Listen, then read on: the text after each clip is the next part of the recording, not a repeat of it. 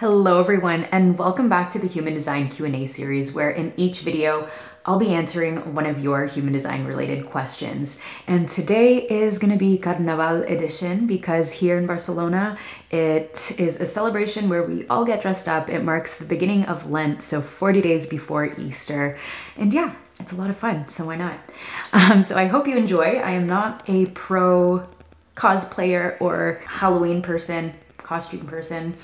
So anyways, I hope you enjoy anyways. So before we get into today's question, if you want a chance to get your specific human design related question answered by me, all you have to do is follow me on Instagram at Crystal Alfarero and just wait for the monthly announcements where I give you a chance to submit your questions. Welcome back, beautiful souls. And if you're new here, hi, my name is Crystal Alfarero. I'm a human design teacher and coach and also founder of the Human Design Academy. And I help people like yourselves learn about their unique energetic blueprint through the human design system. Now today we have a wonderful question from one of my lovely students, Pamela, who asks, how can I find a collaborator as a projector? I desire to recreate my membership with another type, but I don't know how not to invite someone. Would love to hear how you and Eva's collab came about. So before I give my response, I wanted to invite you all to challenge this idea that waiting for the invitation is synonymous with never initiating, because in my opinion and my experience, it's really not. It's a strategy that essentially helps us discern when to initiate and therefore conserve our energy and be more efficient rather than force and initiate all the time as this reaction to fear, like so many of us are conditioned to do. And because living in this way, especially as a non-sacral being, is unsustainable, it can lead us to bitterness, stress, or burnout. And I say us because I am a projector as well. And again, when we're in that stress state, when we're in that burnout state, it blocks our ability to feel creative, to feel fulfilled, and to also live out your highest expression. Another thing I wanted to preface this with is that there is nothing wrong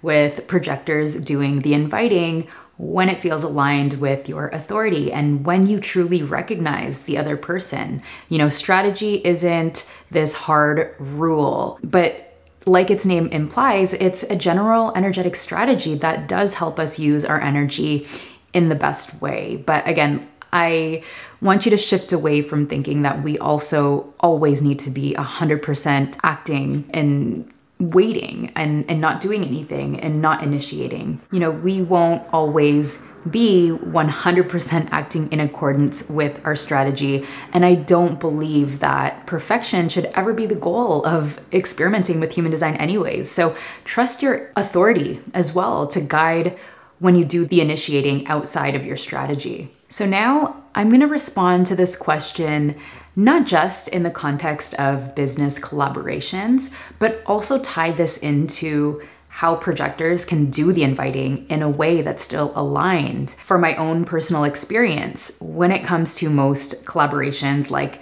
guest coaching in other people's masterminds or being on someone else's podcast or gaining new clients, I typically don't do any outreach and just assess the invitations as they come in. But of course, there are times where, you know, technically I've done the inviting for collaborations. Like if I want someone to come on my podcast or if I want someone to come on my YouTube channel or even work with me, as is the case with my current co-coach, Eva, who is incredible. She's the one that helps me and supports our students in the Human Design Academy. She also does a ton in terms of providing our students with business and human design integration support in the Academy, and also helps me with marketing as well. Our collaboration actually came very organically, and even though technically I did give the invite first, I'll share insight into why I felt like it was okay and why I think it all worked out.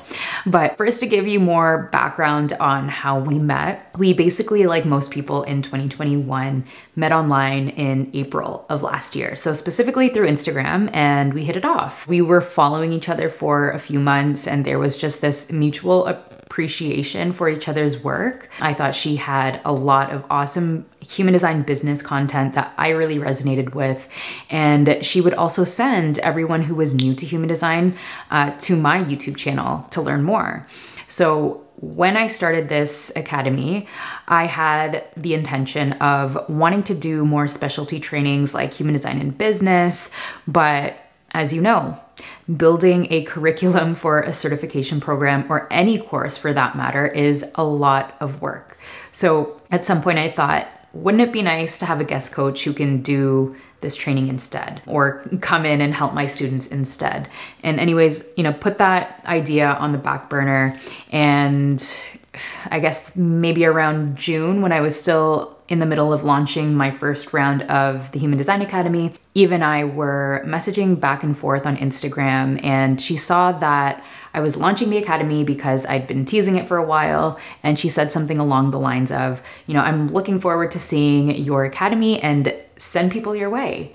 And so when she said that, I got this splenic hit to message her. I didn't really think about it at all. Actually, I didn't think about it at all. And I casually just asked her if she did guest coaching or speaking. And here's the exact message or invitation, if you want to call it that, that I sent. So right over here.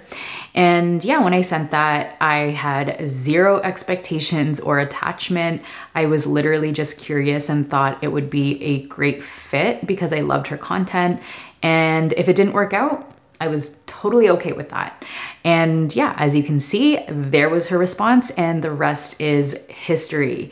And even though it started off just as guest coaching to start, I ended up expanding her role as a co-coach in the next round. It's not like it was just abrupt, and it's not like it just came out of nowhere.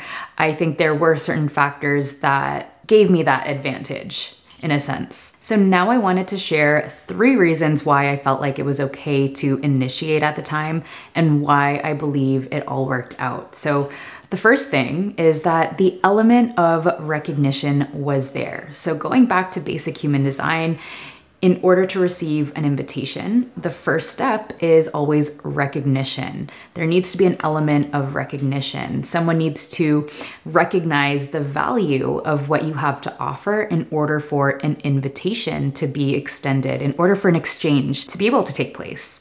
And between us, there was a verbal recognition on both sides. So I recognized her for her work and she recognized me for mine. And in a way, her recognizing me was also this energetic invitation for me to initiate something.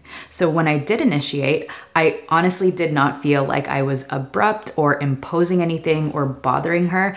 I genuinely thought it would be a great opportunity for the both of us. The second reason why I think it all worked out is because I had no attachment to whether or not she accepted it. And like I said, I felt like it would be a great opportunity for the both of us. And I got that splenic hit that this was an aligned match. I had nothing to lose and I felt really, really good about it. So I did it.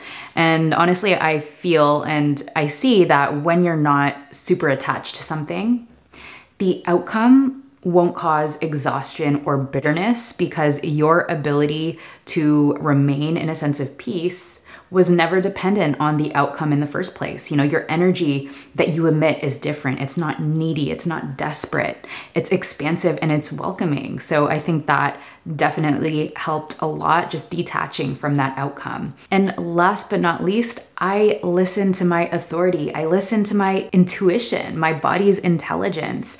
You know, that should always be the final factor, the final decider. Do you feel aligned? Does this feel good for you? Right? And trust that authority, trust it. And here's the thing that you need to remember, that we're not meant to make decisions with our mind, right? That means I'm not going to overthink things when I feel like my authority, my body is telling me to just go ahead and ask. You know, your intuition, your authority is not going to make logical sense, even if that means defying your strategy, even if that means defying all these rules that you think are in place for you. So trust that, follow that. That's what's going to allow you to create these opportunities from a place that feels good. So to summarize, how would I recommend you going about giving invitations as a projector and initiating as a projector? ask yourself these 3 questions. Number 1, is there an element of genuine recognition on both sides? Will you still feel content even if they decline your invitation? And lastly, are you inviting in alignment to your authority?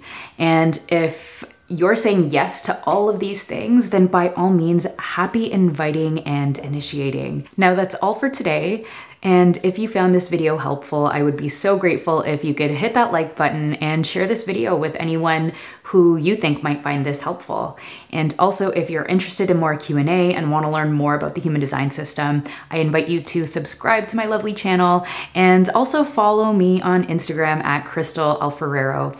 So with that said, have an amazing day or evening wherever you are, and I'll catch you in the next video. Bye.